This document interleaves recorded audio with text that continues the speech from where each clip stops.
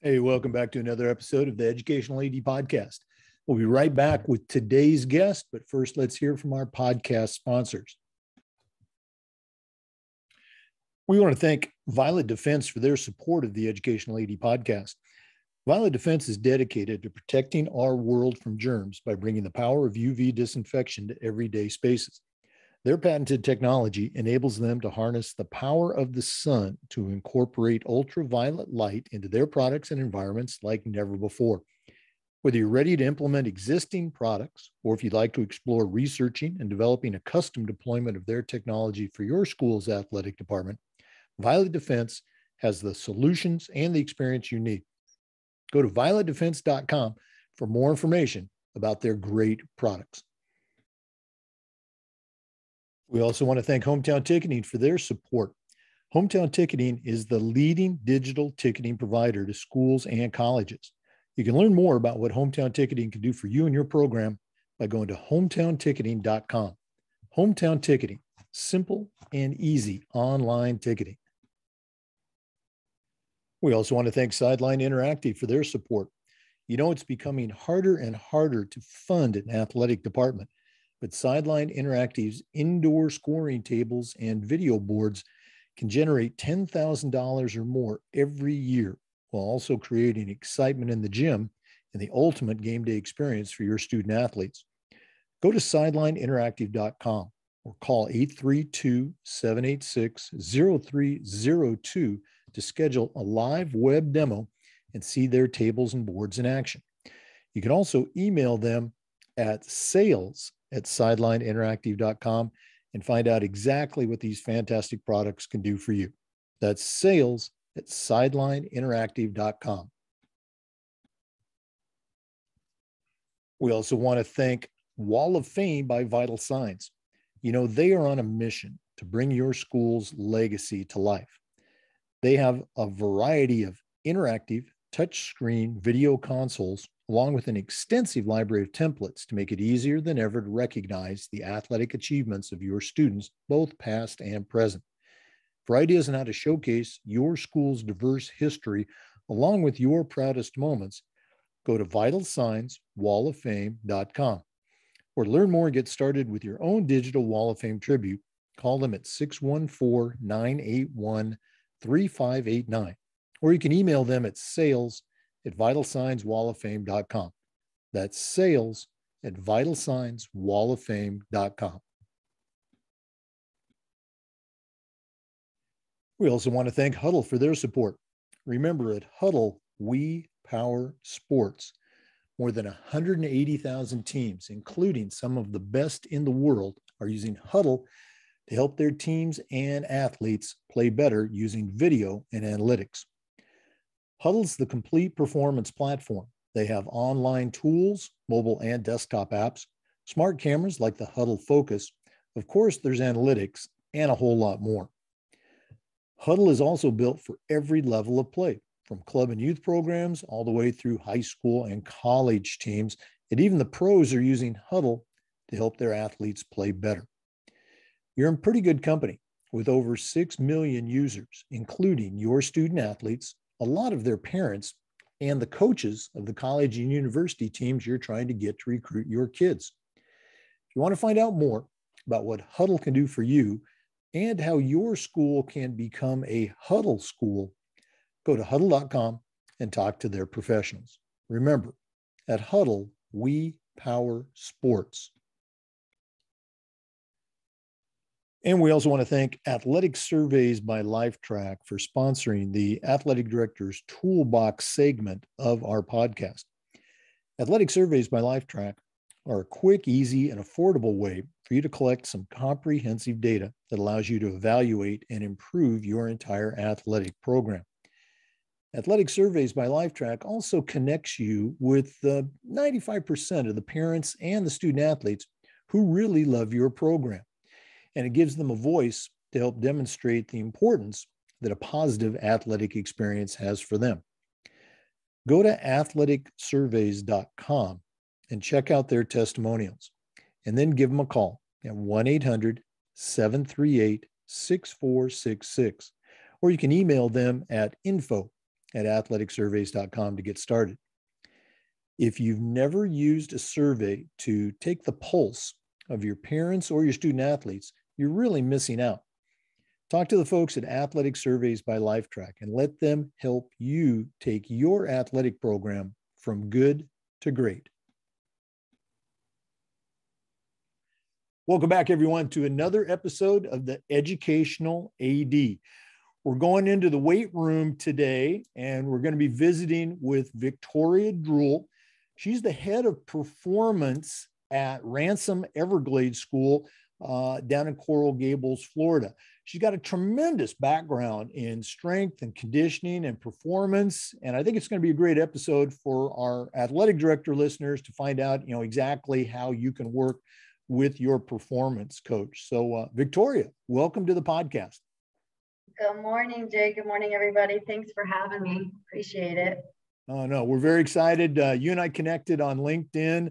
I think I actually, maybe 2 or 3 years ago, I think I reached out to you when I was at Maclay up in Tallahassee to see if you were interested in our strength and conditioning position. And you very, politely turned me down, said that you're very happy at Ransom. But we've known each other in the virtual world for a while, so I'm excited to get to know you a little bit better here on the podcast. And to that point, we always like to let our listeners have a chance to get to know our guests. So give us that 5-minute bio, where you were born, where you grew up, went to school, and kind of how your path has led you to Ransom Everglades. Yeah, I'm not a true Floridian like most Floridians. I have migrated from the Northeast. I'm born and raised in Connecticut, 45 minutes outside New York City in a little town called Stamford, Connecticut. I was a tennis player growing up. That was really my sport of choice. Played at a pretty competitive level and played a little bit of field hockey.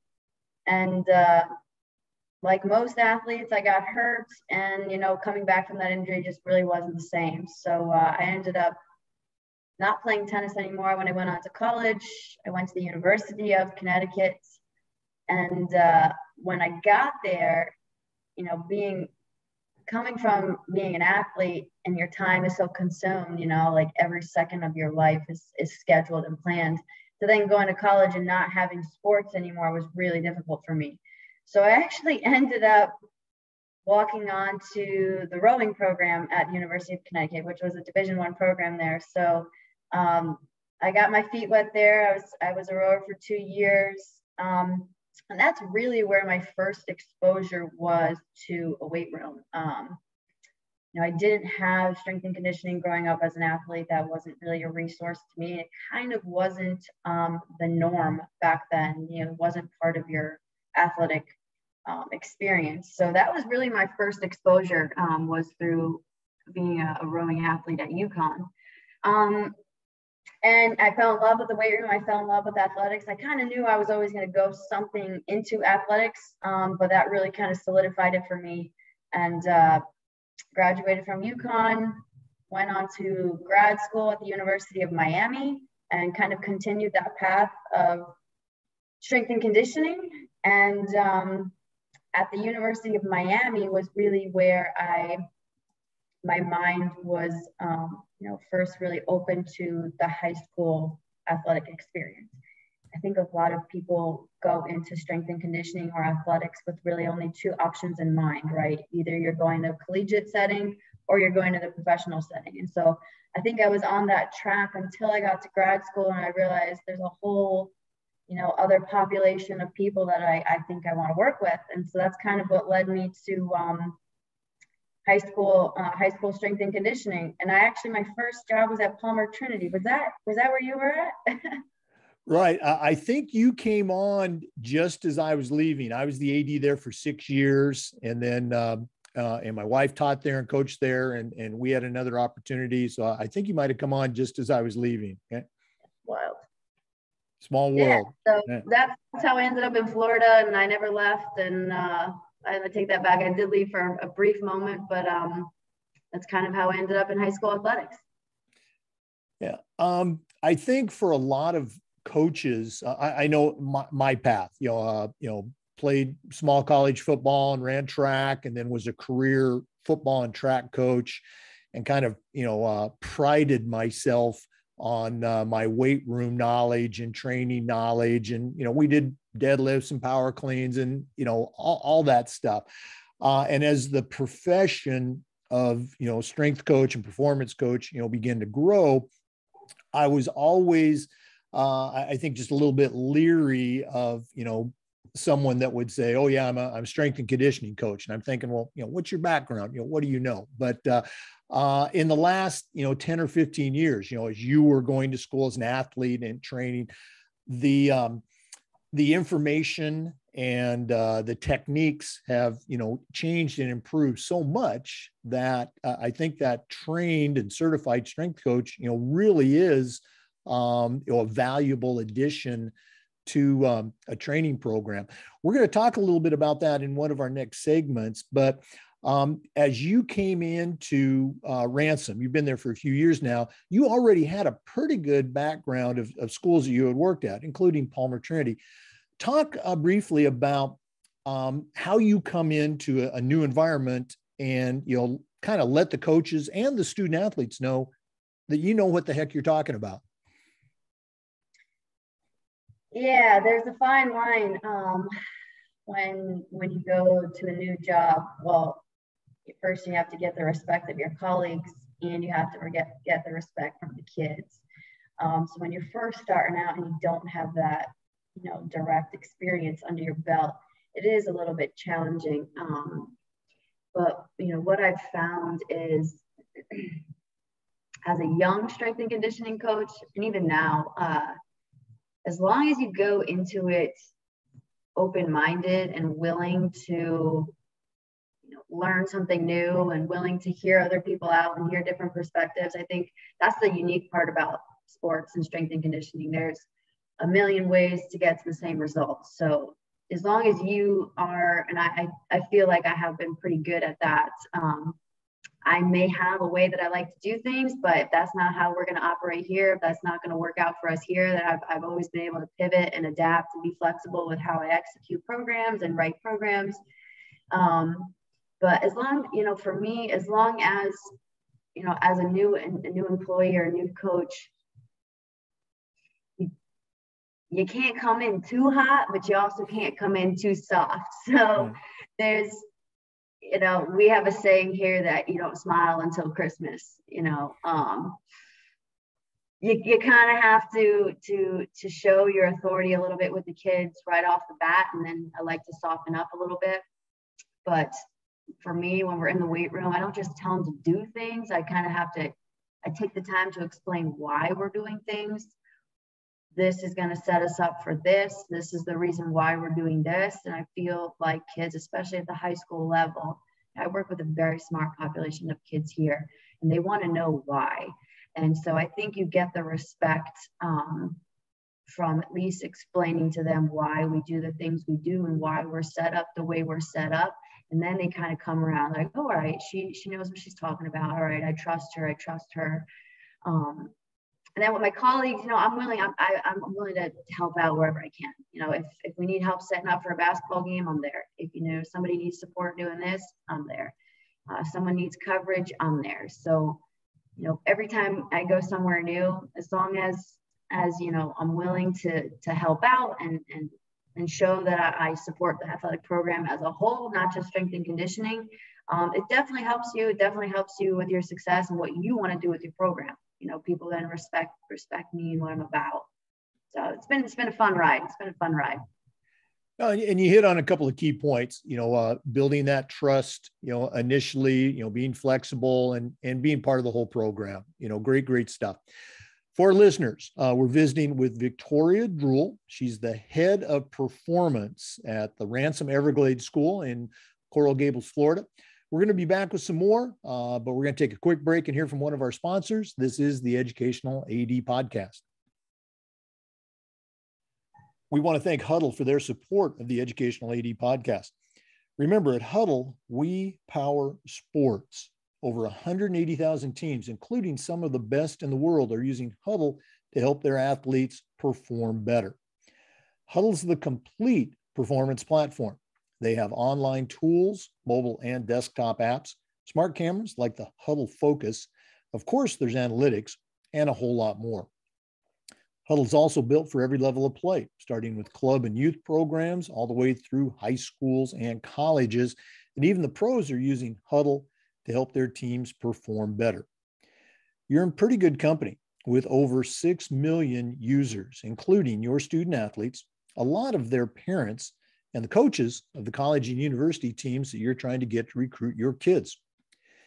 If you want to find out more about what Huddle can do for you and your athletic department, or how your school can become a Huddle school, go to huddle.com and talk to their professionals.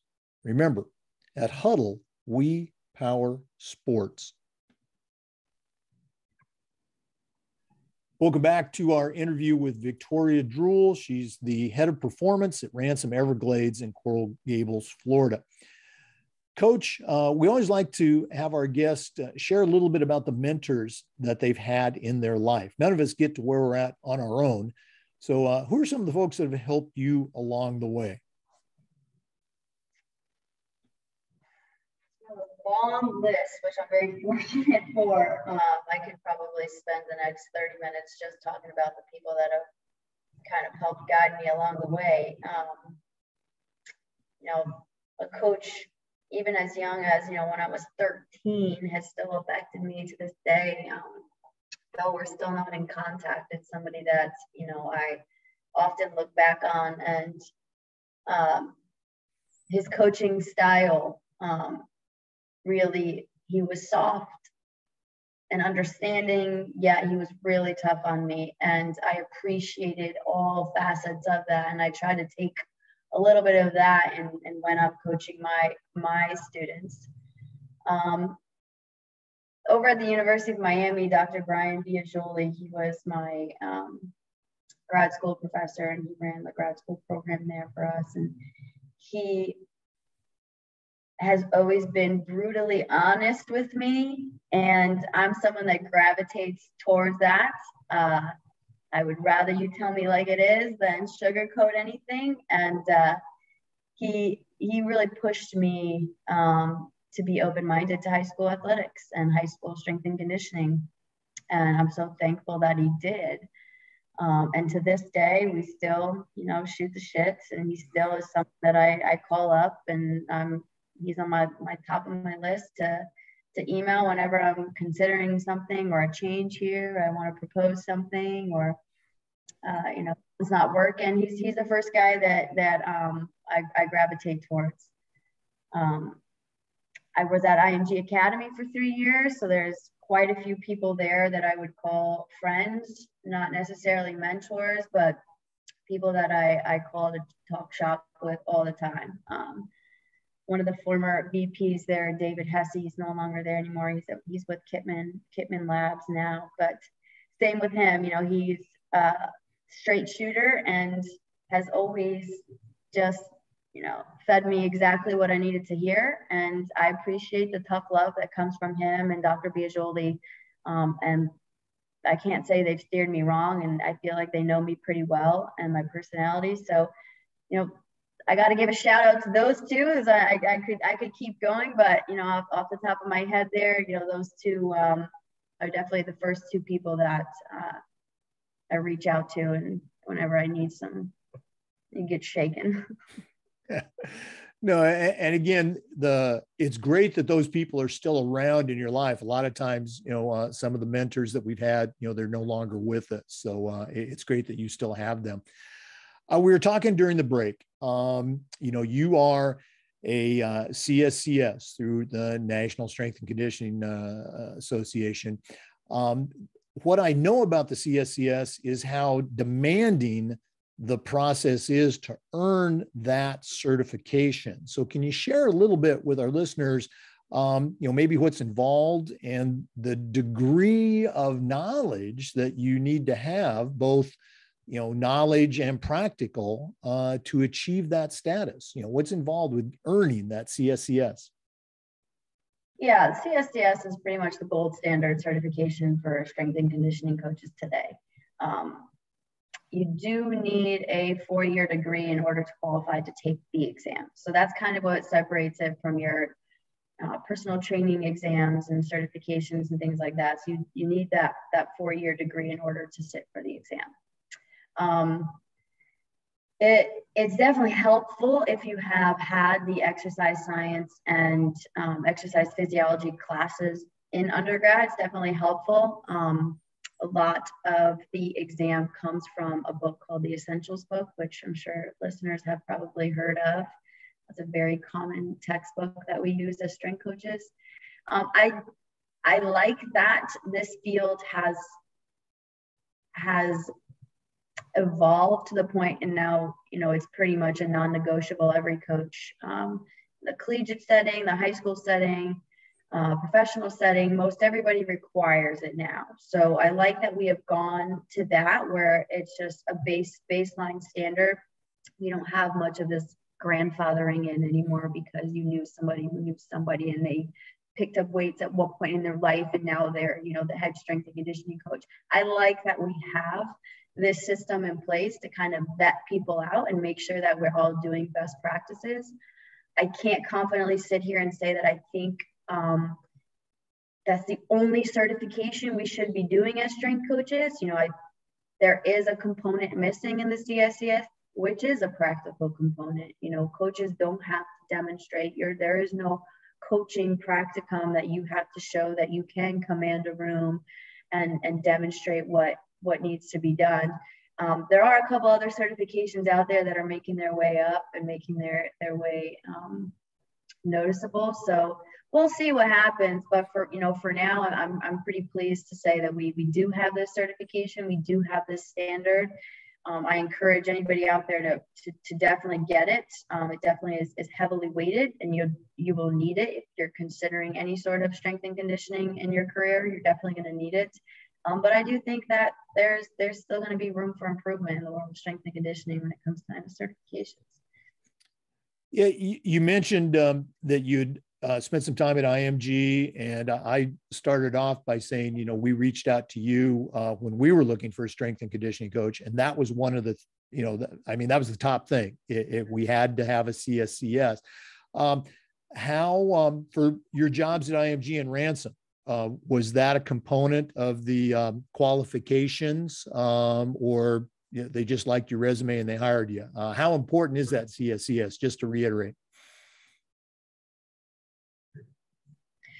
It definitely was a minimum requirement on the application, for sure. That, along with having a master's degree, was definitely helpful with both of those hiring processes. So I don't think I would have even sniffed an interview if I didn't have it. So I can't say that. I don't even think they would look at somebody if they didn't have that. I don't even think IMG looks at somebody for a summer position, even a part-time position. They still have to have that qualification. So certainly has played a big role in where I've gotten today. And again, for you or for any strength coach, that could be a checkbox as you're considering a position. Well, boy, they don't even ask for a CSCS. I don't know if I want to work here. So definitely, it works both ways. Yeah. Yeah. For ADs and young coaches, there's massive risk in the weight room. You have to assess that risk management and that liability component, and you're pretty much covered at this point if you get somebody with a CSCS certification. So I strongly suggest that ADs consider that if they're hiring a strength and conditioning coach. Yeah, great. Very important point. Safety, big component in that weight room. We're going to talk a little bit about that in our next segment. We're going to take a quick break.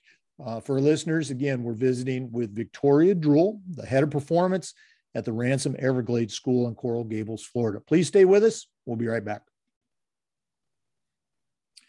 We want to thank Sideline Interactive for their support of the podcast.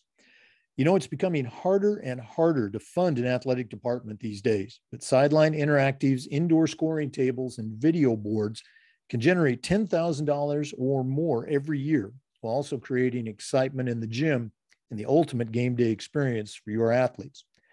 Go to sidelineinteractive.com or call 786-0302 to schedule a live web demo and see their tables and boards in action. You can also email them at sales@sidelineinteractive.com and see exactly what these fantastic products can do for you and your department. That's sales@sidelineinteractive.com. I promise you, you will come away very impressed. Welcome back to the Educational AD Podcast. We're visiting with Victoria Druel, the head of performance at Ransom Everglades. Coach, one of the things we like to do with the podcast is this idea of sharing best practices. So I'm going to put you on the spot. What are some things that you do in your program? Maybe there are things that you brought to Ransom Everglades that you're particularly proud of. Do you have any best practices you can share with us? Sure. I think we do a lot of things really well here, but not to say we always will have room for improvement. I've been here 3 years now, and prior to my role, there hadn't been a structured strength and conditioning program in athletics. There was a little bit of lapse, and there was a gap for several years that they just didn't have a full-time program embedded in their athletics. So for me, when I got here, it was really important that we start establishing a culture where strength and conditioning is pretty much a non-negotiable if you want to be an athlete at Ransom Everglades. So we operated out of one facility we had 8 racks, very small square footage, but we were only able to, due to our schedule, we had a lot of logistical and scheduling constraints, but we were only able to host, X amount of kids in the weight room at a time, certain amount of hours after school. We were only working with varsity athletes to start. And we have grown the program so much over the last 3 years that I can confidently and accurately say we are servicing all 450 athletes here all year round. So we kind of went from this culture of we have a facility, there's nobody really here, to now we're at a point where our kids are now demanding that they work out more times in the week, that there's more opportunity for them. So we have grown to 2 facilities. I do have an assistant strength and conditioning coach that helps me. I'm not a paid person of Team Builder, but I will give them a shout out because Team Builder has saved our lives with the volume that we have, and just having 2 people in the department. We do use Team Builder to help us facilitate our programs and some of our operational stuff. We were pretty much cranking out workouts from 8 a.m. until 6:30 p.m. And it's amazing. It's been so rewarding to watch the transition of kids and how the culture has shifted over the last 3 years. So, that's one thing I'm really proud of over the last 3 years, and hopefully we'll continue to grow and expand our facilities. That's the next proposal that is coming down the pipeline. But we have amazing resources at Ransom. We're really fortunate here. We have a full-time athletic trainer. We have a part-time athletic trainer. We really provide some incredible services to our athletes. Strength and conditioning is one of them. Sports medicine is another one. We partner with the University of Miami. We have a really close relationship with the concussion specialist there. We have amazing counselors at the school and medical professionals here, and we have this great little village around our kids. And I don't even think they realize how amazing their support system is. But for a small school that we are, and we're not highly competitive, we're giving top-notch services to our athletes. So I'm really proud to say that we've grown to that point. Oh yeah, absolutely. And again, I've been on your campus many times, with teams and athletes. For listeners, if you are not familiar with the Ransom Everglades, go ahead and Google it. Take a look at their just the physical campus itself. It's quite picturesque, I think would be the word. And again, the facilities are outstanding. I was blown away as I was leaving South Florida to come up into the Panhandle, you just finished the renovations on the aquatics center, and you guys have hosted the state meet there a number of times. So again, just very, very cool stuff. We'll do this at the end of the interview, but Victoria, if one of the listeners wanted to reach out and pick your brain a little bit on weight room management or construction or just anything at all, what's the best way that they can get in touch with you?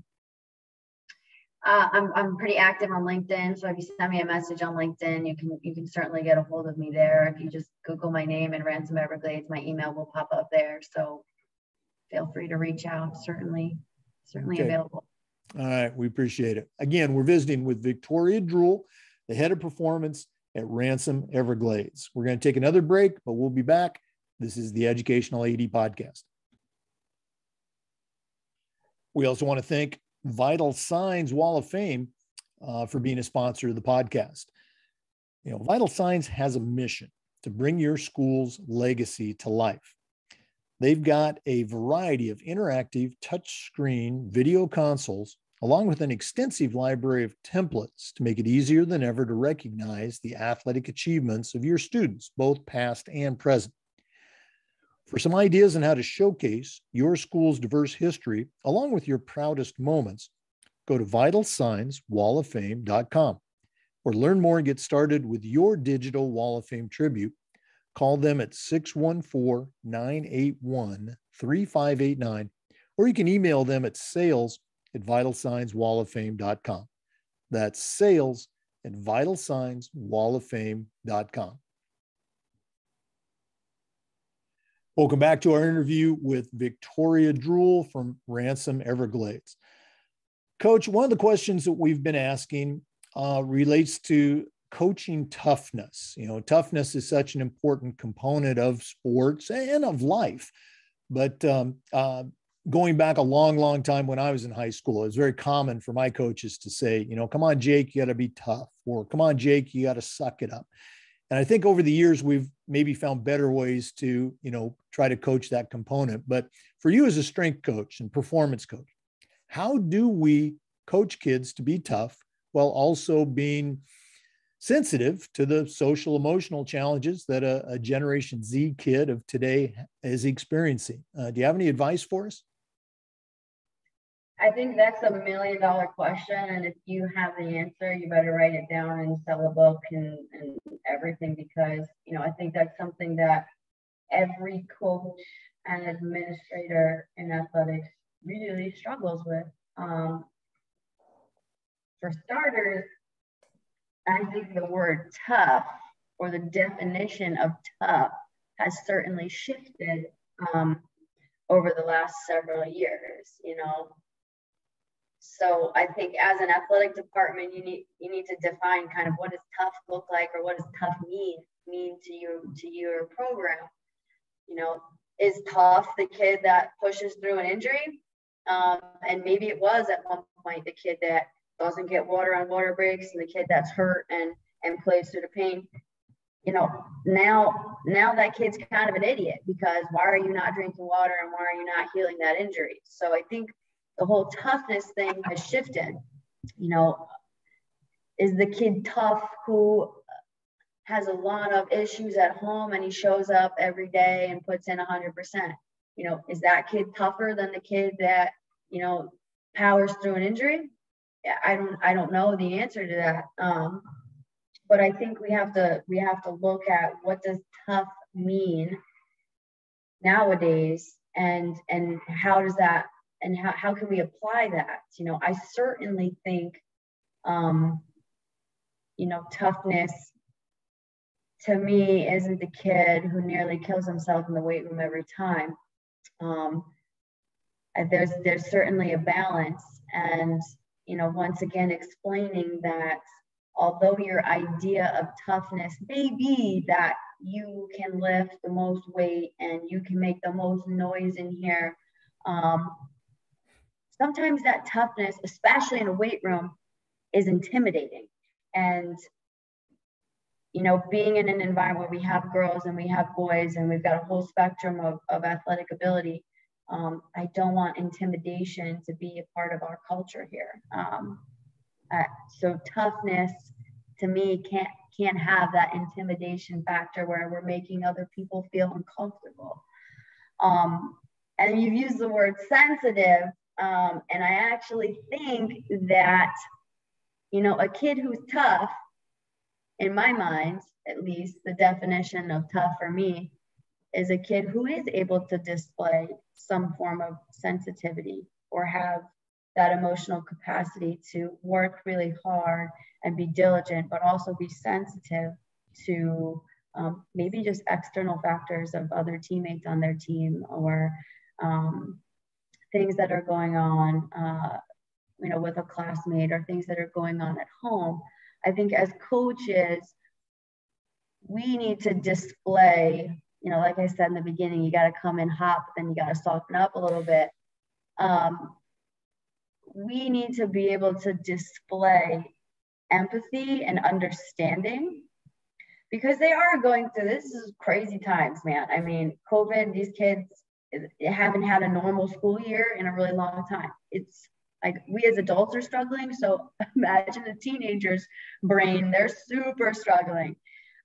So I think we have to have a level of empathy and understanding of what they're going through at this point in their life, and making, you know, for me at least, making the weight room, you know, a safe space where kids can be vulnerable and it's not looked at as being soft, because the word sensitive has this negative connotation for whatever reason. If you're sensitive, it's not necessarily a positive thing, but I do think it's a positive thing.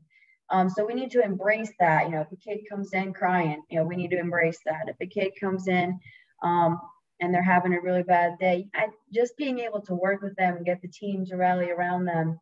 I think allowing our kids the space to have a moment and to be vulnerable is really, really important, especially if they don't have another avenue or an outlet for that. We need to be sure that we provide that outlet for them. No, absolutely. And again, you bring up some really great points, defining and explaining to the students, you know, well, this is what we mean to be tough, or tough in this situation. And then you brought up the idea of that the tough student, part of that toughness is also being aware of and sensitive to their teammates, you know, and being a good teammate too. You know, really, really great stuff.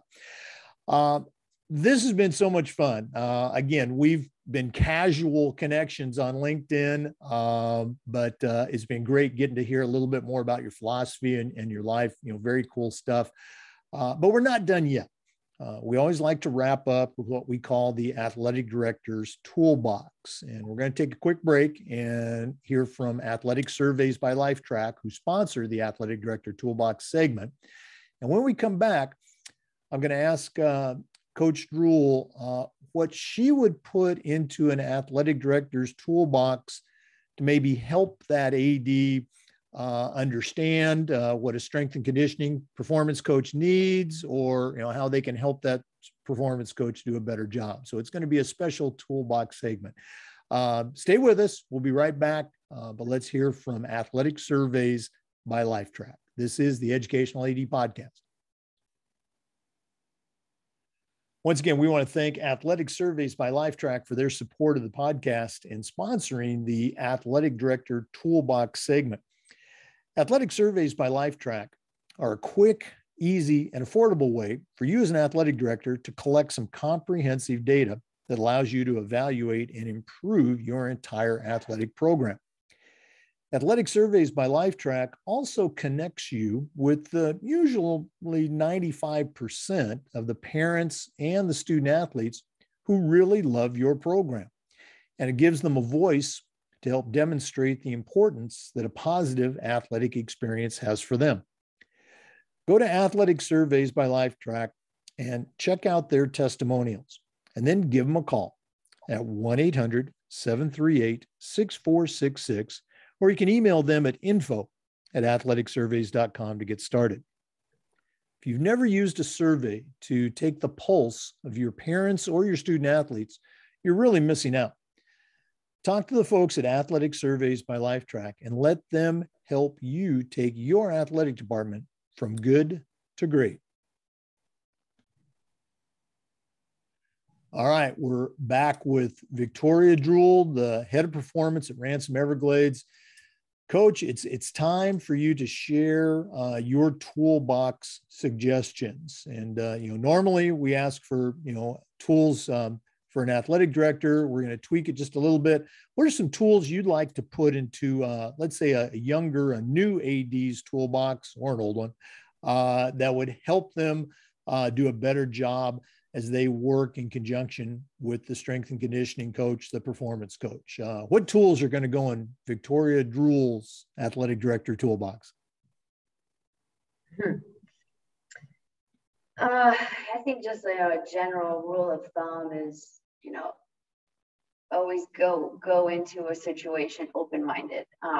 There's no one size fits all approach. What may have worked at a previous institution may not work at the new institution. There's no two places that are exactly the same.